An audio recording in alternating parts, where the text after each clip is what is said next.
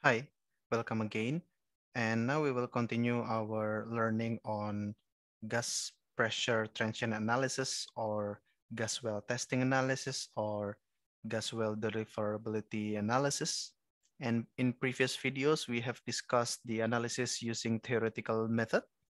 And in this video, we will solve or we will calculate a gas well deliverability using empirical method, or it is also well known by the term CNN method. All right, so as usual, we have our gas well test data table here.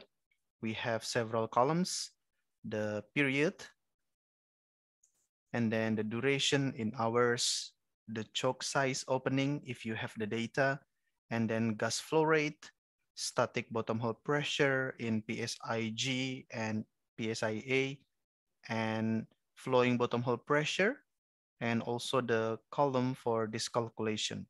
And in this video, we get the data in terms of pressure drawdown. So we have static bottom hole pressure data, and we have the drawdown pressure. We will calculate the flowing bottom hole pressure. All right. So first, I want to refill the duration here. So we perform multi-rate well tests for a specific or a particular gas well. Our gas well has tubing with internal diameter of, for example, 2.441 inch. And we know the depth of our well. It extends down to 6,000 feet.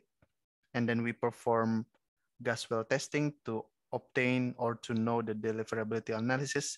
And we will solve, we will analyze, we will evaluate the deliverability using empirical method or CNN method or Rowlin and Shildart method. So we have several or 4 flowing periods, and each period we also have shut-in period. So the first one, we start with static bottom hole pressure measurement, and we know that the bottom hole pressure is 7,121 psia. And then we do the flowing period, the first flowing period for 9 hours, followed by shut-in of 9 hours. So we actually do modified isochronal tests. Okay. So in the note section, we perform modified isochronal test with 3 isochronal steps and followed by stabilization or PSS pseudo steady state flow, something like this.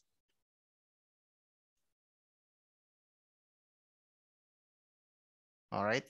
So by isochronal steps, I mean flowing period followed by shut-in period.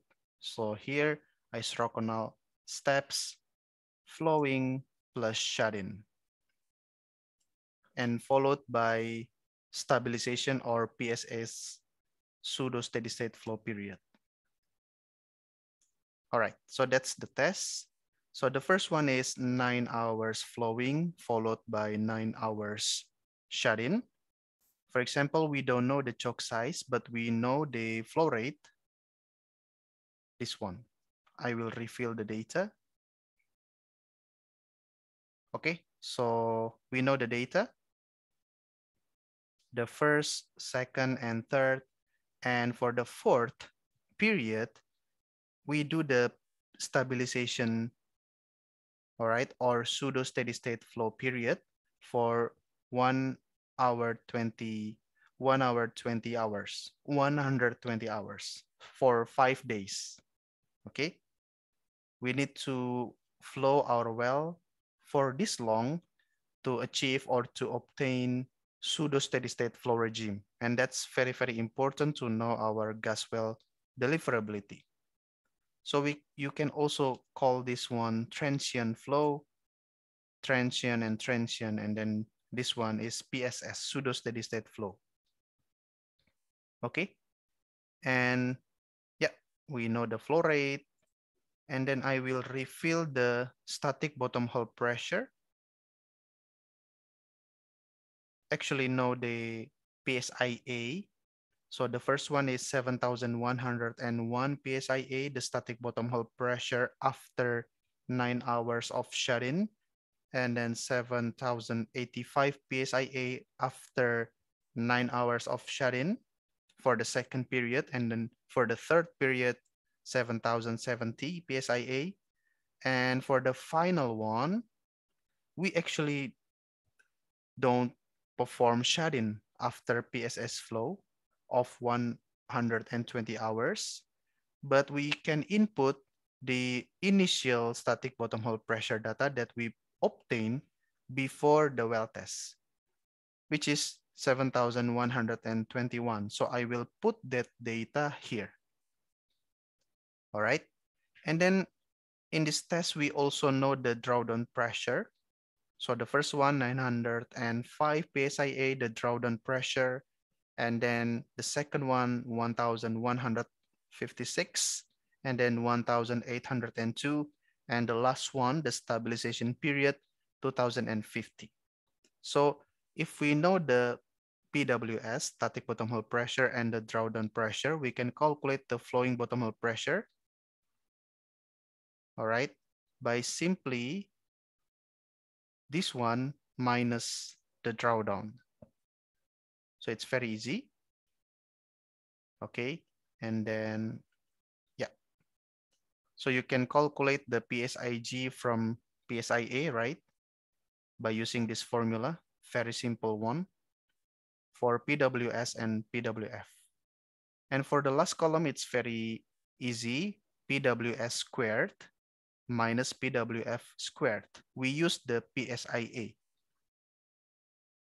here, okay? So we complete this table and we go to the second step is plotting the PWS squared minus PWF squared versus the flow rate on a log-log plot. And we already did that. Okay, so first I want to plot the transient flow or the transient periods. So you see we have these 3 red dots, and then I plot also the PSS flow, the blue dot. I want to maximize maybe here. I want to zoom in. So starting from, okay, so it becomes bigger, and maybe, or maybe we already satisfied with that. Okay, maybe this one. All right, maybe or not.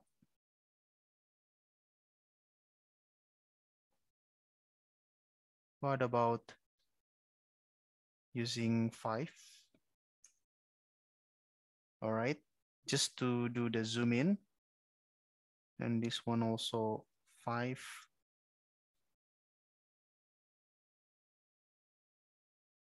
All right, and then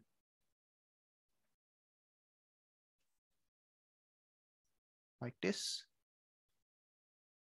This one.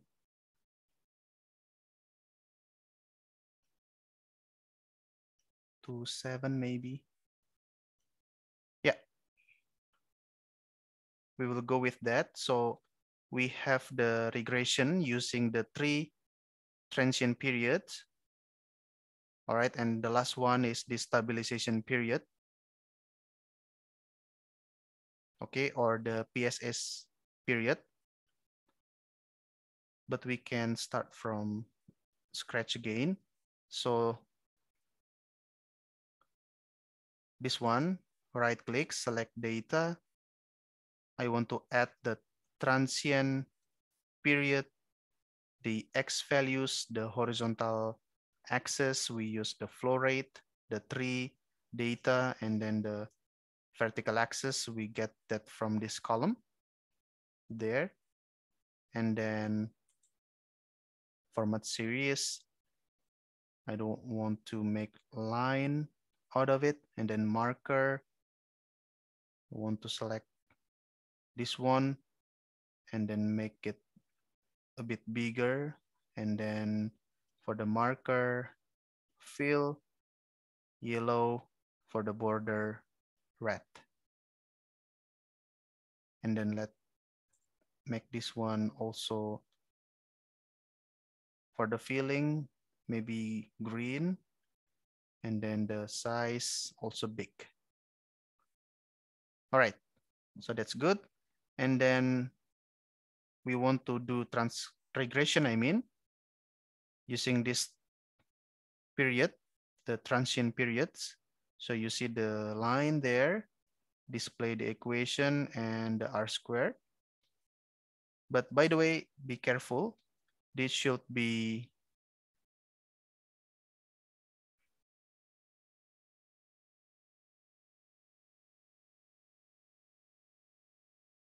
I just want to see. All right, this one, not this one. Regression, right click, trend line, and then, yep, we use power.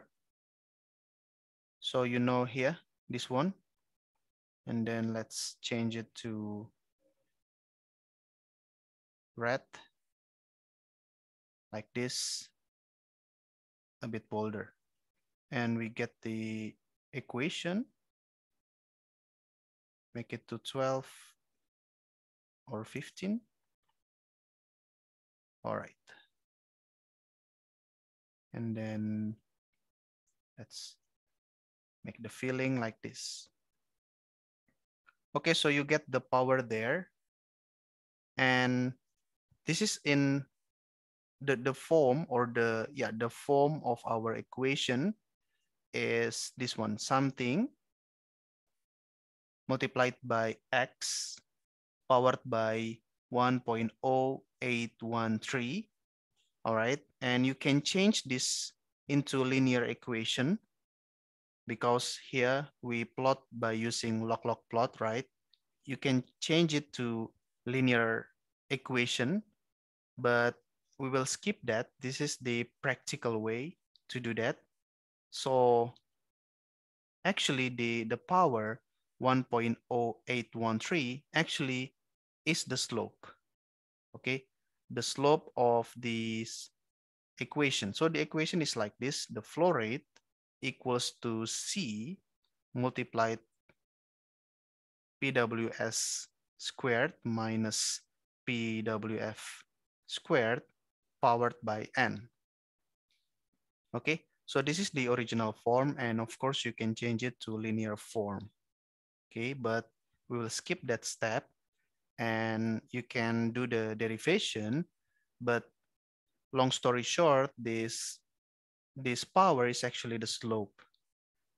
But we need to calculate the N by using 1 divided by the slope.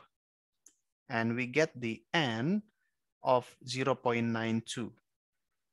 All right, so N in our CNN equation, N is 0.92. Right, so maybe I can make the equation here so that we can understand it better. All right, so merge flow rate is C and then PWS minus PWF squared, close, and then powered by N. All right. Okay, let me make it bigger like this, and then make it as subscript, and then this one as superscript. Beautiful. And then this one subscript, that one superscript. Lastly, the n, the exponent superscript. All right. Okay, so n is 0.92. N is between 0.5 to 1, okay? N equals to or approaching 0.5 means turbulent flow, and then N close to 1.0 means laminar flow. Okay, something like this. And then maybe 12, maybe 14. Okay. Yep, so to calculate the C, just rearrange the equation. First, we need to get the flow rate from the stabilization period, the longest period or pseudo steady state period. The flow rate is 14,000 MSCFD, and the pressure squared different. We get that from that here. And then the N, we get that from here. So that by using this equation, C equals to flow rate divided by delta P squared powered by N, we get the C using this equation of 0.002 MSCFD per PSI squared. Right, so now we know the C, we know the N, we know the PWS and PWF in pseudo steady state flow. We can create the IPR. Yeah. So if you change Q to maximum Q or absolute open flow, of course, you need to change PWF to 0. All right. Yeah. So this one, 214, is actually 0 PSIG. So if you change it to PSIA, it should be 14.65. And then if you square this value, you will get 214, this one. Okay, but we will arrive at that. So first we take the C from that, and then PR, average reservoir pressure, or PWS, static bottom hole pressure. They are almost the same. We get that from this one. So the static bottom hole pressure, the representative static bottom hole pressure before the well testing. So it is 7,121. We use the N from that. And then the absolute open flow is actually C multiplied by, within parentheses, the PWS squared minus 14.65 squared, this one, which is this one, 214, and then close, divided by 1,000, because we are in MSCFD. Okay, and then don't forget, we power this one using N equals to 0.92. So if we use MMSCFD, million standard cubic feet per day, so the absolute open flow is close to 27. All right, yeah. Okay, so if that is the absolute open flow, now we can solve the, or we can construct the IPR, inflow performance relationship, again using this equation.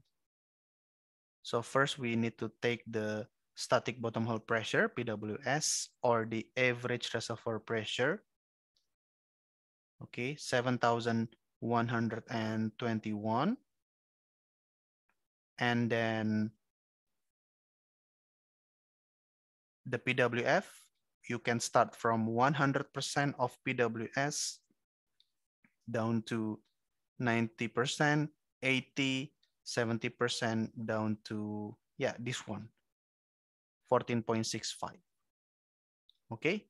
And then the flow rate, you can just calculate using this formula. So C, you know the C, or maybe I can show you.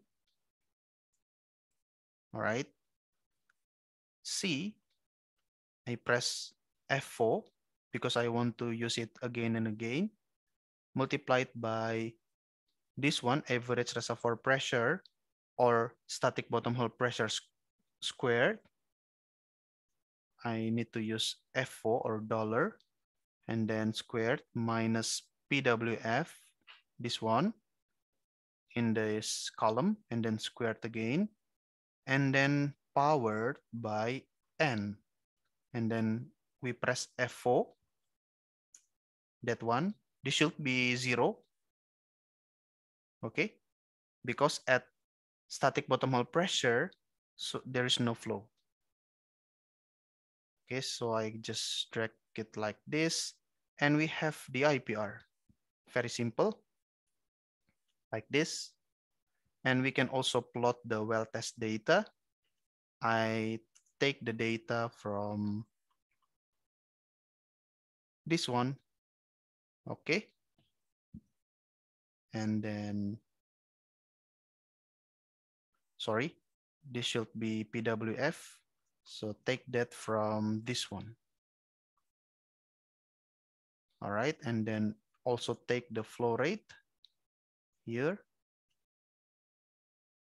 And then, yeah, this is the stabilized flow. Okay, so there. So the IPR curve, okay, overlaid with this stabilized flow. And I want to put my star there.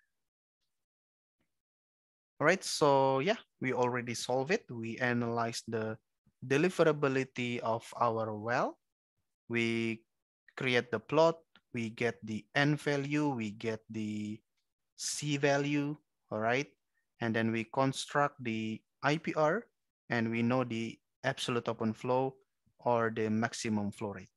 So this is our gas well deliverability. So that's all. I hope you enjoyed this video. I hope this video is useful. Thank you so much, and see you again. Thank you.